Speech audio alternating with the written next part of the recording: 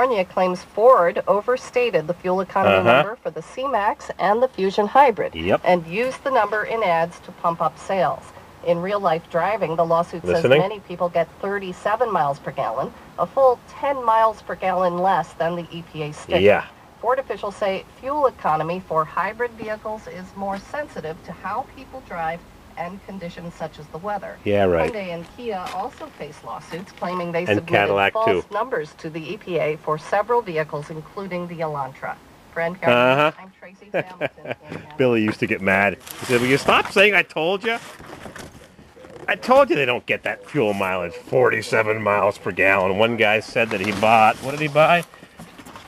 Was it the Ford C-Max or whatever it was?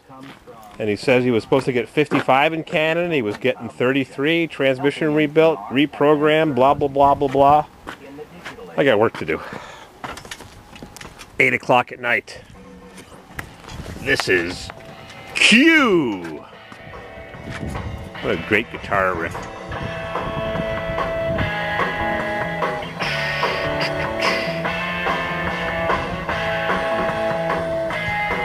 Q, CBC Radio.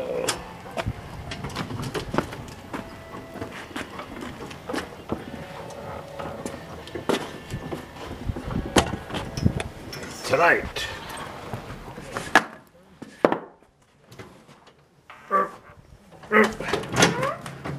Slam.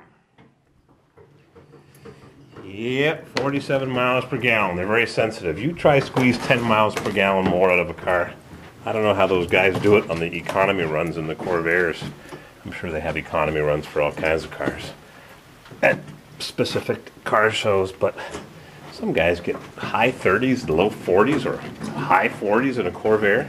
They normally get low to mid 20s with a 2.7 liter 164 cubic inch engine or a 145 cubic inch, which is what most of the earlies had, except for 64 when they upgraded the engine, transmission, clutch.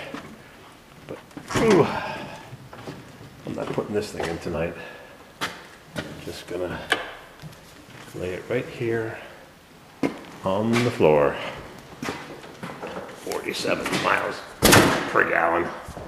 Dreaming. Totally dreaming. C-Max. What's that one that Chevy has? HF, high fuel efficiency. I don't know what they call these things anymore, I forget.